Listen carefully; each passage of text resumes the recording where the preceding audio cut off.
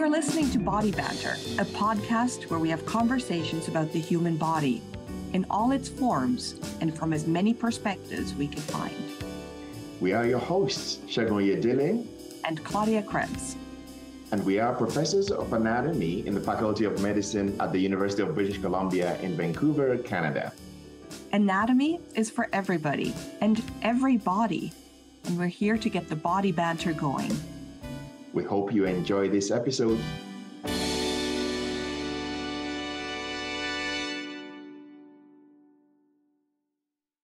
Hi, everyone, and welcome to another episode of Body Banter. My name is Claudia Krebs, and I'm joining you from the unceded territory of the Musqueam Nation, also known as the UBC Vancouver campus.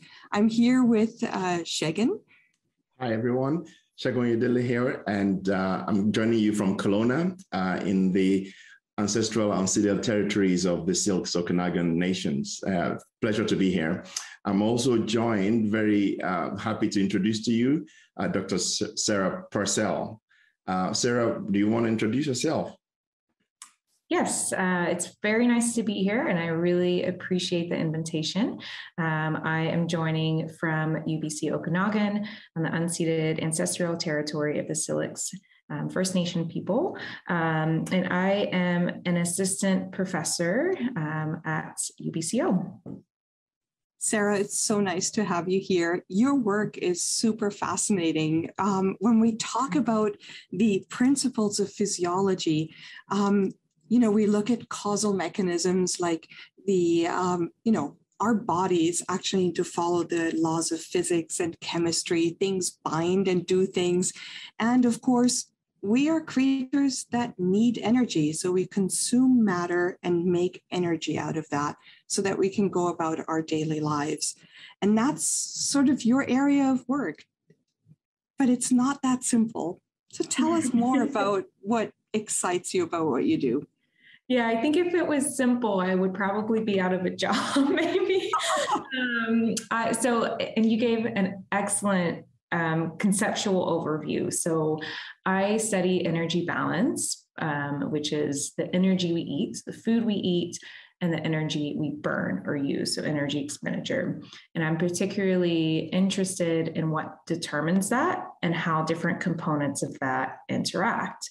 So as you mentioned, we need energy, and we take that in the form of food. So carbs, fat, and protein. Alcohol also has energy as well. And we use that to do different processes in our body, all metabolic processes. And that creates energy as well. So energy expenditure, which is the other side of the energy balance equation. And that is really composed of three different components. The biggest and the most basic is resting or basal metabolic rate. And that's the calories we use just to do our basic bodily function. So breathing, heart rate, respiration, immune function, things like that at rest. There's also physical activity energy expenditure. So of course, we all have very different levels of physical activity, and that's determined by the movement that you do. So not just exercise, but also fidgeting, even talking right now, that's movement as well. All of that is physical activity energy expenditure, and it's highly variable. Then a smaller walking is physical. I know. Put that into my exercise diary. I'll just talk, and I'll be like, "Sorry, I got to do my exercise today." I know. Maybe that's like a novel weight loss. No, don't quote me on that. But I love it. Any kind of movement, right? So when I say physical activity energy expenditure, people often think of going to the gym, and that's part of it. But just anything that's movement falls under that umbrella. And then the last component of total energy expenditure is the thermic effect of feeding, which is the calories that are used to digest and assimilate the nutrients we eat, the food we eat. So that's usually a pretty small component, about 10% of total energy expenditure, but that is of course directly, that kind of is one part that ties energy balance together. And that's also really highly impacted by the macronutrients, so the carbs, fat, and protein we eat, as well as the amounts of food that we eat. So that's what I'm interested in, different components of energy balance. That's so cool. I mean, thank you. It's not really an equation though, right? Because I know from Segun, you probably know this as well, right? There are certain foods that I eat, like let's say a big family dinner, traditional dinner, right? With all the things, very carb heavy. That's a lot of energy I'm taking in. And afterwards, I feel anything but energetic, right? Like, I think we all do. We can all relate. Right. So it's not a simple food in, energy's there, now go off and do your thing. And on the other hand, I often feel most energetic when I'm just a little bit hungry. So why is that? I don't know if I have the answer to that per se, and it's super complicated. I will say, so, if it was an equation, we wouldn't have issues with undernutrition or underweight or obesity. We would just use our mathematical mind and say, okay, I'm using 2,183 calories today. I need to eat 2,183 calories. Like, it's never like that. And the way that as humans, we actually track our energy balance is horribly inaccurate. Even in research, it's like very hard to do accurately. But I will say with energy it's not very simple, because we all live in an environment that is, you're bombarded with different food messages. There's also social and cultural influences. So your example of, a big family dinner, right? Like, you're going to eat more in that situation. There's also taste preferences. There's feelings, like these more transient physical feelings like hunger and fullness. So it's very complex, the things that determine what we eat. Now, that can also impact energy expenditure. So directly, if you eat more, you're going to burn more calories, only a little bit, not a lot. If you eat more, you're burning a little bit more just to digest and assimilate them. Eating more, it's interesting that you say, okay, after I eat a big meal, like, I don't feel very energetic, because there's a lot of variability in how people respond to different acute and chronic and differences in energy intake. So you can give someone a big meal, and some people compensate, like their next meal or is smaller, or maybe they increase their physical activity, while other people don't really compensate. And that has, that's very complex. We're still trying to figure out exactly what determines that, but what we eat certainly determines or contributes to energy expenditure, and vice versa. Different parts of energy expenditure relate to energy, like what determines what we eat. So physical activity is a great example. Structured exercise can decrease hunger in some populations, but it can also increase hunger, decrease satiety in different situations as well. And resting metabolic rate. So if you think, okay, I'm burning a lot of calories at rest, like if you compare like a 200-pound 6-foot male with a 100-pound 5-foot tall female, they're just going to burn a lot different calories at rest. And then over time, your body is compensating. Like, it's like, okay, I'm burning 3,000 calories a day. I need to eat more. So they're very related. And I don't know if that answered your question. I might have went off on a little bit of a tangent, but we're getting there. No, I think it's clear. It's not an equation, right? We all know that from our own personal experiences. So what about the differences between people, right? So, and I guess I have so many questions. I think we all have so many questions, because I think eating and all of that, it's something we do every day, and we enjoy it to different extents. Like, if I make eggplants, my children will not enjoy eating. But if I make I don't blame them. Eggplant is like the one vegetable. I'm like, yeah, no. Oh my God, it's like the best. Yes. I love eggplant, the mighty eggplant. It's so versatile. Sarah, when you're in Vancouver next, I'm going to cook you some eggplant. Okay, maybe I'll change my mind. So you talked about the preferences and sort of the cultural aspect of eating and the social aspect of eating. What about the brain and eating? Because I feel like the hormones, the signaling, it's set up pretty nicely, right? Like we've got our ghrelin, we've got all these signaling hormones and molecules, we've got our insulin, we've got, it should work. And I feel like we just override it with our big brains. We absolutely do. So, I'm sure listeners of this podcast will be, pretty well aware of a lot of the major hormones. So you mentioned ghrelin is a big one. That's like the main, like, quote unquote, hunger hormone. And, peptide YY, that's another example of one of the more common ones that we see in research as well.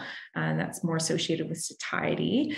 But we can override those quite easily. I always joke, like, I always have room for dessert. And I think a lot of other people do. And so, yes, the biological system is very fine-tuned on paper.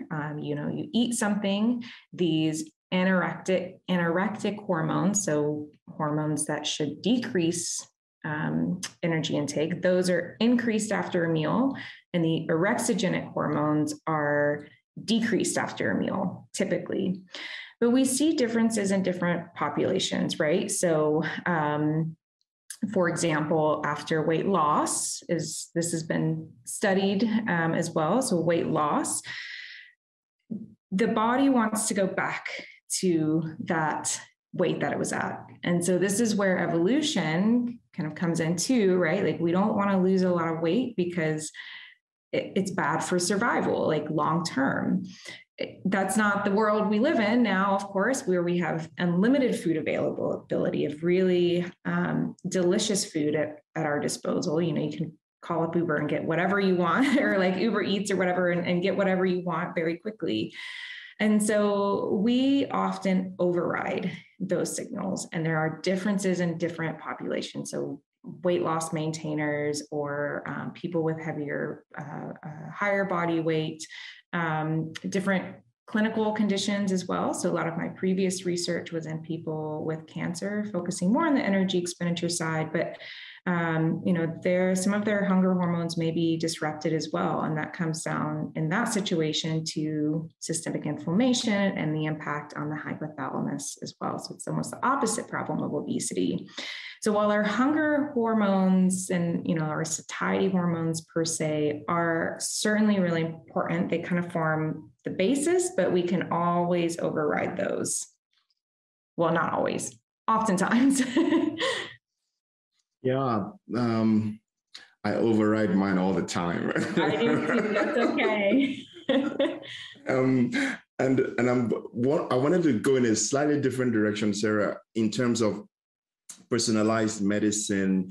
And because, we've been talking about individual differences in metabolism and how intake and output of energy is really not a linear equation, which then reminds me that there's this recent trend towards kind of producing like a microanalysis for every individual in terms of, this is your body composition, this is how much protein you might need and how much energy you might need, and those kind of things. Is that really a thing? Is it something that probably would have a future, or from your point of view, can we actually micromanage for every individual how much food and each component of those foods they would need to take to kind of maintain an optimum body weight? What do you think about that? I think it's a bit of a double-edged sword. So yes, ideally, in a perfect world, we would wake up every day and have, okay, this is your body composition, this is your appetite hormones, you are more apt to overeat in these situations, so be careful with this. This is your gut microbiota. This is how you digest food. So this is what you should eat: carbs, fat, protein, energy. I think that there are a lot of gaps in literature to even get to that point. And even if we were to get to that point, there's a huge black box in terms of behavior, right? So we can create the perfect diet with the perfect amount of energy that you need, but helping people reach that goal is really difficult. And so it's important to design interventions that are better able to meet people halfway, essentially. So let's make them more specific, and then let's work with other researchers to implement these behavior changes. So yes, I think it's moving in a personalized direction, but there's a lot of questions that need to be answered in terms of how to implement that. And I will say, like, there's a lot of the research is focused on, there's not a lot of research in people with different chronic diseases and conditions. A lot of it is healthy adults or people with obesity without any other kind of chronic condition. And so, in terms of energy balance, we don't know a lot of information about how those chronic conditions impact how much food you should eat. There's also a concern with these really highly personalized strategies that they're leaving out a large population of people who maybe have lower socioeconomic status. So that's, we need to make sure that when we're designing these, we can get all into the metabolism, and I love to do that as well. And we can use those concepts of metabolism to inform better interventions for different populations of people. So maybe for some people, they're ready to have that energy intake goal, and they know what a carb is and what a gram of protein is, and we can help them. Maybe other populations or other individuals need a very simple approach, like just focusing on certain foods, focusing on changing their environment, things like that. I think at this point, the research is more, in my view at least, other people may disagree, but I think it's more about identifying what type of strategy is best for different people. I agree with that. And it reminds me again of what we've been talking about, how there's no one size fits all for everyone. So I guess my follow-up to that is, for me as an immigrant to Canada, I find out that at first, Canadian cuisine, I kind of struggled to find something that I would really like to eat. And then I visited maybe Edmonton and Toronto, and then I found out that, there's a big African market, and I could, but still getting the ingredient here to Kelowna was a problem. And I guess my question would be, well, not maybe asking you for a recipe. I could do that too. It's funny. My husband does all the cooking. I don't, so I would not be the best person for a recipe. Right. But I'm just wondering, has there been research how your body adapts to when you've been previously on a particular type of diet, and now you kind of immigrate, and now you've got to adapt to a different diet? Has there been research to see how your body adapts to that, or is it just basically, since it's at the end of the day protein, carbs, and fat is going to be the same at the end of the day, or is there more nuance to that? There's always more nuance, or else I wouldn't have a job. But it's so, to answer your question, I think what you're getting at is okay, so if you move and then you change your diet really quickly, does that impact energy expenditure? Does that impact health outcomes? Or does your body kind of bounce back really quick? Exactly. I don't know if anyone has really measured energy expenditure in a really good way with that. It would be really hard to do that study, right? You would need very expensive measures of free living, total energy expenditure repeatedly, and you would need a very specific population. And then, the generalizability, right? So you moved to Kelowna, which didn't have the food you wanted, but maybe someone who moved to Edmonton or Toronto, their health outcomes are going to be a bit different.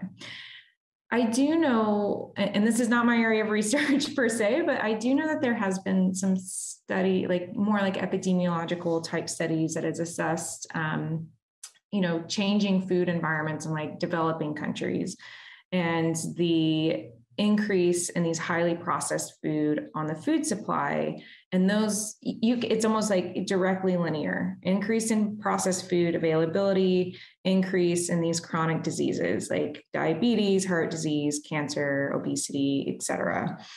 And so that certainly plays a role. I also know that there has been a little bit of, well, maybe a lot, again, it's not my area, but people that have looked at different ethnicities and, first generation people in North America. So the example that's coming to mind is people from Asia or Asian descent coming to North America. That food environment, at least 20 years ago, was really different. And so they had a really high prevalence of metabolic syndrome, diabetes, et cetera. And so, yes, your food environment definitely plays a role. I don't know what to extent, and I don't know if anyone's really looked at that like on an individual level, but I think I may have answered your question a little bit.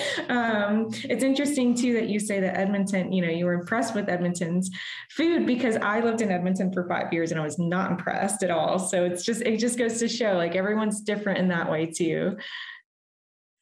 Thank you so much, Sarah. That's so interesting. And I always say, I don't think I can move away from a port city again. Like, I'm so thankful to live in Vancouver, where we've got the fresh fruit and vegetables literally arriving at the port every day. And I do see a difference to other cities that aren't as close to those shipping lines, for lack of a better word. And that brings me really to another question. We've touched on this a couple of times, and that is, in a lot of our assumptions, we talk about, well, we live in this, time of plenty, but not all of us do. And the social determinants of health are often linked to food supply. We have folks living in food deserts where there are no grocery stores in the immediate area to get fresh fruit and vegetables. And so a lot of those folks rely on processed food, and that leads to poor health outcomes. And I think from an epidemiological point of view, we can really map a lot of those problems. And you also mentioned sort of interventions in some developing countries. And I remember there was an intervention to introduce red rice in a lot of African countries, in Madagascar specifically. That's the example that I know, where they had engineered the rice to have more nutrients in it, so that folks are not always eating white rice, which doesn't have a lot other than carbohydrates. So when I look at all of that, we go back to our equation, it's just energy, and you use it, and you need your macronutrients. I mean, you've said this so many times already, it's not that simple, but from when we look at it, not at an individual level, but at a population level, what are your thoughts around that? Yeah, it's a huge issue. And as someone who grew up in the middle of nowhere in Tennessee, I have experience with that. It was probably considered a food desert, and we didn't really have fresh fruits and vegetables, and there was not really a safe place to go for a walk or go for a run or go on a bike ride or something. And even now when I visit my family there, I go for a run and they're like, oh my gosh, are you okay? Who's chasing you? So there are a lot of access issues. And you brought up a really good point about the processed food. So even though an area may be considered a food desert, the foods that are available are often very highly processed. And there is actually a fair amount of data coming out now that when you present people with a diet, so like an ad lib diet, like an ad libitum diet, so as much as you can eat, and you present them with these highly processed foods versus more fresh fruits and vegetables, they're going to eat a lot more calories with the highly processed foods. And then one study comes to mind. It was a very highly controlled study, 2 weeks of the highly processed fruit, and 2 weeks of the fresh fruit and vegetable and grains. Like, I can't remember what they called it, but it was conducted at the NIH, and everything was controlled. Like, they have all kinds of different measures, and the differences in energy intake between those two diets was about 500 calories a day. And you think over time, that's actually a lot. Like, that can explain a lot of weight gain, the resistance to weight loss. And it's really hard, because as someone who is really interested in energy intake and energy expenditure, I'm like, okay, well, why don't we just tell people to eat more grains and fresh fruits and vegetables and lean protein? But it comes back to that access issue, which is why, people like me who are very interested in more of like the metabolic and clinical aspects, if I were to do a study like that and wanted to implement it, I would need other researchers and other healthcare providers to help me kind of implement my interventions, which is why, a lot of nutrition science is very team-based as well. And so it's complicated, because these foods impact our appetite long-term. They impact, how we feel. They impact our health outcomes. They impact, there's a lot of research suggesting that, one family member eats one way, the rest of the family members are going to eat the same way. So it's not just about energy in and energy out. It really integrates with your environment as well. And that's interesting, because that's another one of those core principles of physiology, that we live in an ecosystem and we interact with the environment and we adapt to the environment. And our entire metabolism adapts to that environment. Exactly. Yeah. Thank you so much, Sarah, for all of your insight. This has such a fascinating window into metabolism in a completely new way. And I really look forward to hearing more about your research. I think it's absolutely necessary. And you would think that with, the hundreds of years of medical research that we've been doing, we would have figured this very basic thing out, like eating and how we use energy, and we haven't yet. And that's great for you, because you have such an interesting field to continue researching. Exactly. And I'll just give an antidote of how young this field of, energy balance and nutrition is. So when you think about astrology, we've been looking at the stars forever, and we've been thinking about food forever as well, but in a different context. So the study the equation that we use to estimate energy expenditure, often resting energy expenditure, was published in 1919. And that was really one of the first publications to really measure energy expenditure. The discovery of the first vitamin, I can't remember the exact date, but it was probably, I think it was about 100 years ago. And so that's when, and really before about the 1970s or so, 1980s, the focus of nutrition science was really on preventing malnutrition. Then we started seeing this overnutrition and obesity. So really, we've been studying this for about 40 years compared to like hundreds of thousands of years of different, like chemistry, astrology, like different fields of science. So we're getting there. It just might not be in our lifetime where we wake up and we have like a, personalized approach, but that's what we're trying to do. That's really interesting. Before we close, what's your favorite food, Sarah? Oh gosh, it depends on the day. Can I have like 5 favorite foods? Well, maybe one is like any kind of like cake or ice cream, like probably like not the healthiest. It's like a very like comforting. I really love almost all kinds of vegetables and fruit. And eggplants, we've established that. Well, definitely not eggplants. I don't know. I think it's so context specific. Like I love having like a nice pizza with a glass of wine on a patio, or like a nice comforting like bowl of chili on warm or a cold summer, or I can't talk, a cold winter night. So, I mean, it varies. So I really love all foods except for like eggplant, maybe. What about you, Segun? What's your favorite food? Oh, it has to be like an African food. So I don't know whether you've asked me before. I know someone has asked me before, but it's African yam. So it's different from Canadian yam. Okay. And so it's got like, it's comforting. It's lots of carbs and African yam with hot. We always serve it hot with fried eggs, with an omelette. Oh my goodness, that is so good. That is so takes me back. And it sounds very macronutrient balanced as well. You have your carbs, fat, and protein. You're good. Yeah. That's perfect. And you, Claudia, what's of yours? Is that eggplant?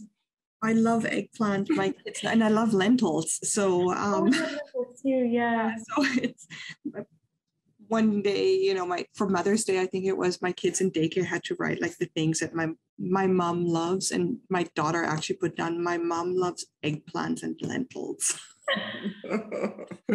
Oh, that's so sweet. Yeah. So, I'm with you, Sarah. I like all types of vegetables in any way. And I love foods just like you, Segun, that bring me back to a certain place and that connect me to my past, my biography, my family. So I love that as well. And I think that's something when we talk about food, it's a powerful sort of social glue, right? And it's a powerful tool of memory. Like we gather around food, we share food with each other, and we have memories relating to food and to big meals that we shared together. So absolutely. All right. Well, Sarah, thank you again. And when you come to Vancouver, and you too, Segun, I'm going to cook eggplants for you with lentils. Okay, I will try them. Okay, wonderful. I look forward to it. Thank you, Sarah. Thank you so much. So much. Thank you for listening to another episode of Body Banter. We are Claudia and Segun, and we look forward to having you join us for more conversations about the human body next time.